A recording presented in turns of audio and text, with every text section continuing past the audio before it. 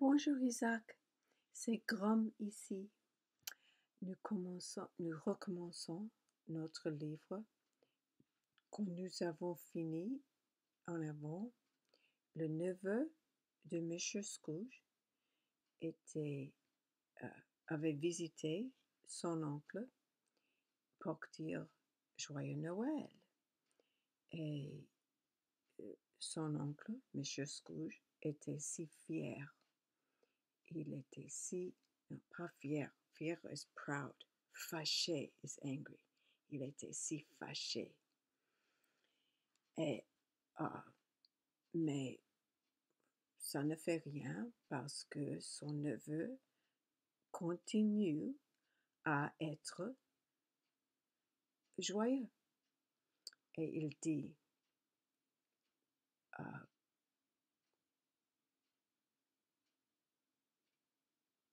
je suis peiné jusqu'au fond du cœur, from the bottom of my heart, with all my heart, de vous voir si obstiné.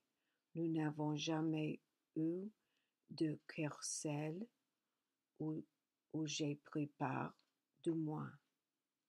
Alors, j'ai fait cette tentative en l'honneur de Noël et je veux conserver jusqu'au bout mon humeur de Noël.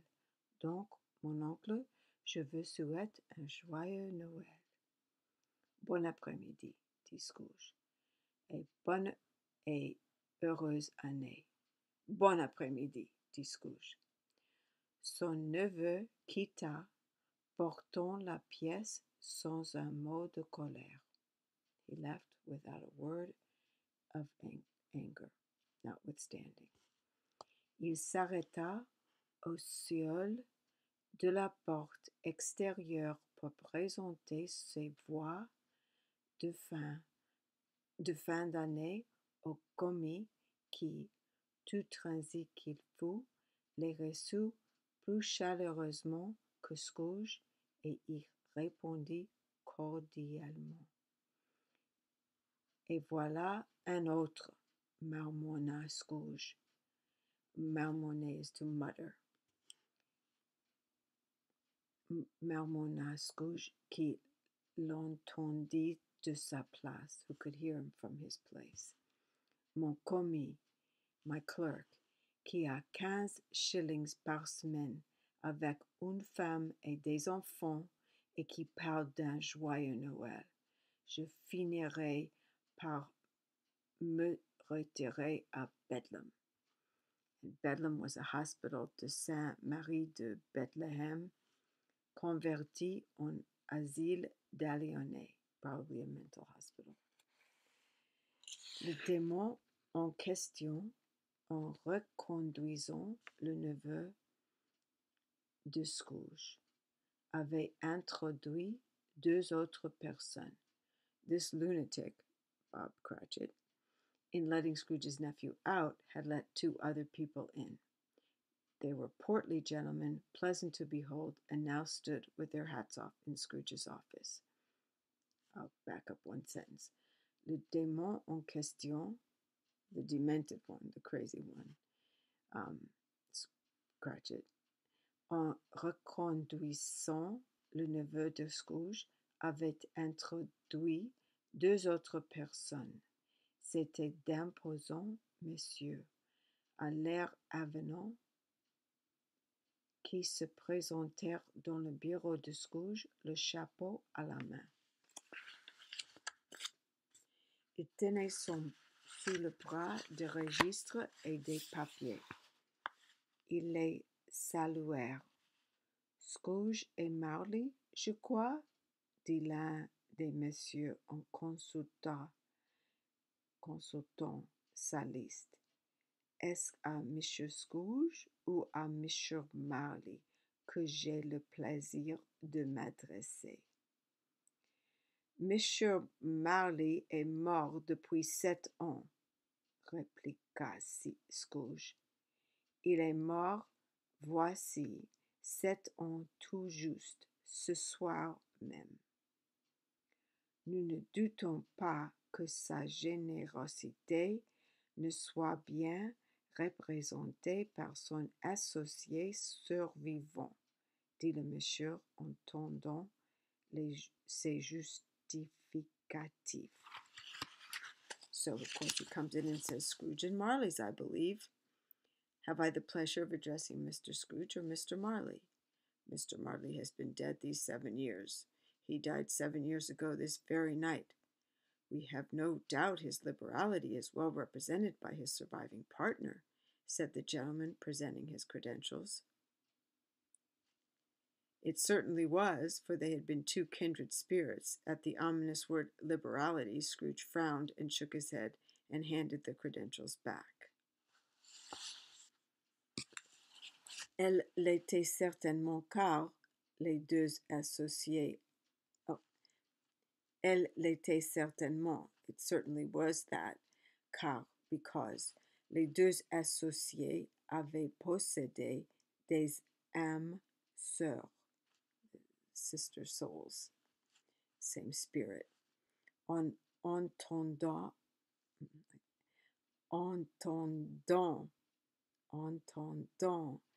ce mot alarmant de générosité, Scrooge fronça le sourcil et, secouant la tête, rendit les certificats. So, at the ominous word liberality, Scrooge frowned and shook his head and handed the credentials back. En cette époque de l'année dédiée à la joie, Monsieur Scrooge, dit le monsieur en prenant une plume, il est plus souhaitable encore qu'en temps ordinaire de recueillir quelques oboles pour les pauvres et les déshérités qui souffrent cruellement des rigueurs de la saison. Des milliers manquent du strict nécessaire. Des centaines de milliers ignorent le plus modeste confort, monsieur. At this festive season of the year, Mr. Scrooge, said the gentleman, taking up a pen, it is more than usually desirable that we should make some slight provision for the poor and destitute who suffer greatly at the present time. Many thousands are in want of common necessities. Hundreds of thousands are in want of common comfort, sir. N'y a-t-il pas de prison? Demanda Scrooge. Un grand nombre de prisons, dit le monsieur, laissant retomber sa plume. Et les asiles de pauvres? Demanda Scrooge. Sont-ils toujours ouverts? Ils le soient, répliqua le monsieur. J'aimerais pouvoir dire qu'ils ne le sont pas. Le moulin de discipline et la loi des pauvres sont donc toujours en vigueur, dit Scrooge. En pleine activité tous les deux, monsieur. Oh, j'avais craint, d'après ce que vous me disiez au début, que quelques circonstances fâcheuses ne entravaient la bonne marché de ces utiles institutions, dit Scrooge. Je suis enchanté d'apprendre qu'il n'en est rien. He's saying, are there no workhouses? Are there no prisons? Plenty of prisons. And the union workhouses, are they still in operation? They are, still. I wish I could say they were not. The treadmill and the poor law are in full vigor then, said Scrooge. Both very busy, sir. Oh, I was afraid from what you said at first that something had occurred to stop them in their useful course, said Scrooge. I'm very glad to hear it. Under the impression that they scarcely furnish Christian cheer of mind or body to the multitude, returned the gentleman, a few of us are endeavoring to raise a fund to buy the poor some meat and drink and means of warmth. We choose this time because it is the time of all others when want is keenly felt and abundance rejoices. What shall I put you down for? So back up to the French. Oh, j'avais craint, d'après ce que vous me disiez au début, que quelques circonstances fâcheuses ne entravaient le bon marché de ces utiles institutions, dit Scrooge. Je suis enchanté d'apprendre qu'il n'en avait, qu'il n'en est rien. Ayant toutefois l'impression que la multitude n'y saurait puiser le contentement chrétien de l'âme ou du corps, répondit le monsieur. Quelques-uns d'entre nous s'efforcent de réunir des fonds destinés à donner aux pauvres nourriture et boisson, ainsi que les moyens de se chauffer. Nous avons choisi cette saison parce que, plus que toute autre, c'est celle où le peinturerie se fait cruellement sentir et où l'opulence triomphe. Pour quelle somme dois-je vous inscrire?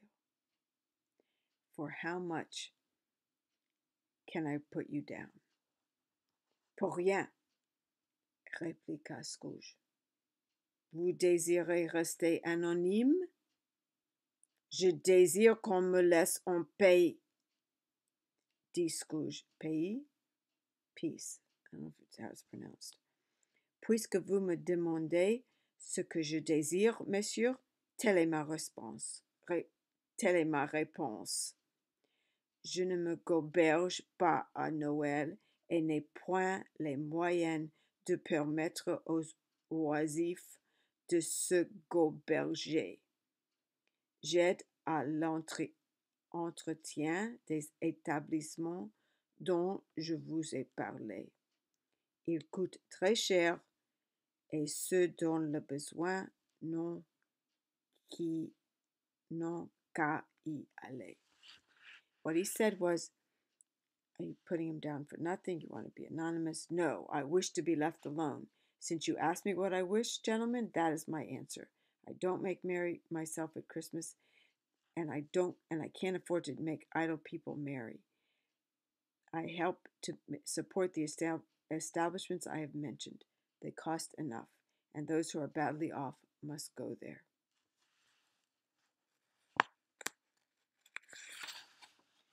Beaucoup ne le peuvent pas, et beaucoup préfèrent mourir.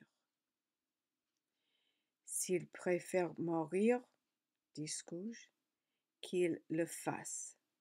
Cela diminuera l'excès de population. De plus, excusez-moi, j'ignore tout cela. Mais vous pourriez ne pas l'ignorer, fit remarquer le monsieur. But you must know it. It's not my business, said Scrooge. And now we're going to leave off here, and I'm going to say bonne nuit, ma petite chérie, mon petit Isaac. Je suis un peu fatigué, et maintenant je monte à ma chambre pour dormir. À bientôt, chérie, à bientôt. Je t'adore. Je dois être sûr que le petit Munchie est dans la maison parce que j'ai fermé les portes. Et je dois être sûr qu'elle est ici parce que je ne veux pas qu'elle ait attrapé dehors, ici, dehors, outside. Et maintenant, dors bien, ma petite chérie, et je te vois demain. Demain, chérie, demain. Je t'adore. À bientôt. À bientôt.